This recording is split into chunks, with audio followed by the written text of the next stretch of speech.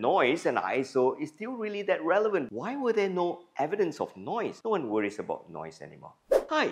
Just a few days back, I launched this course in my premium courses. Do you know what premium courses are? Head on to my website. With premium courses, you learn about photography, camera, lighting, settings, commercial photography, editing, videography, and even food and beverages and many more. So in that video lesson, I taught photographers how they could use just a smartphone to create astounding gallery for their food photography. That said, when I look at the pictures, I was baffled. Why were there no evidence of noise? I mean, I just used cheap LEDs and a very small sensor from a smartphone. It made me wonder, it made my producer wonder whether noise and ISO is still really that relevant. Because if you look at social media influencers, they just take their cameras and start shooting and no one worries about noise anymore. Let's find out.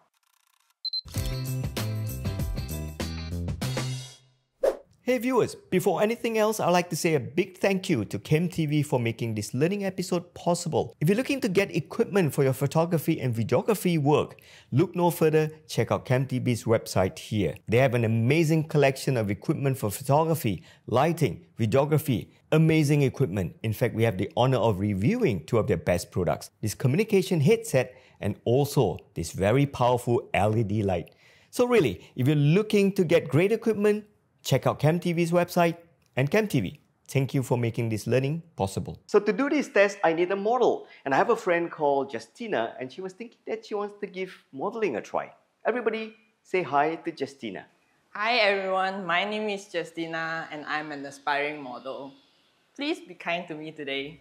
So when Justina told me she wanted to be a model, I thought that why not? She looks a little bit like those models that photographer Chen Man uses. To do the test, I thought the better thing to do would be to test out three types of camera: the Nikon mirrorless, and a DSLR, and a smartphone. So the first testing location is my studio. I'm gonna use one LED light and then cycle through three cameras.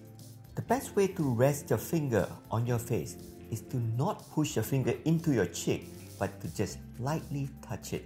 That way, it's going to be more natural. Otherwise, you're going to get that indentation on your cheek. If you want to look natural touching your cheek, the best way to cross this hand under the hand that's going to be touching your cheek. That way, your hand can rest on this hand. And since this is the first shot, I'm not going to comment yet until I see all the camera's photos. And with the smartphone, sadly, I cannot change the ISO. And the ISO is 125, and when we zoom in, it's more of a resolution problem, which is a lack of, rather than noise. And with the Nikon Z6 II, I realized that with a higher ISO, which is 16,000, you don't get noise, but it seems that the camera is kind of like denoise and soften the picture. If you look clearly, it looks like the Nikon Z6 II has a similar effect with the smartphone ones. Okay, next location, somewhere not as bright as the studio, darker but not totally dark. So I choose the hallway of our office foyer. And when we zoom in with the DSLR, we can clearly see the ISO 8000 is scarily noisy. And the lower ISO of 1600, it's kind of like blurry. There looks a bit of motion blur there even.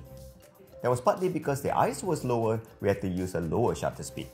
Ooh, both the smartphone performs poorly without added lights, especially the one with the higher ISO. So what I did was I adjusted the ISO in the manual mode.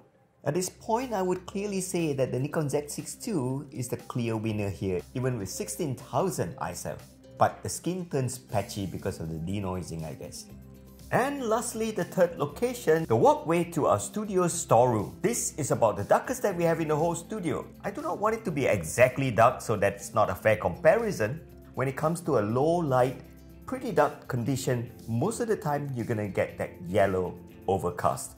This is because the weaker light in the spectrum is always the yellowish light. So the darker the location, most of the time you're going to get yellowish shot on your photo. So I need to adjust the white balance and also the ABGM shift filter. And this way you will counter that yellow cast that you have in your photos in underexposed locations. Surprisingly, looking at a DSLR camera, it doesn't look that noisy in this location. And this is the result of the iPhone shot at ISO 500.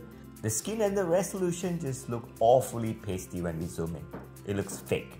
And looking at the mirrorless Nikon Z6 II, I would say this is the least noisiest of all the three cameras.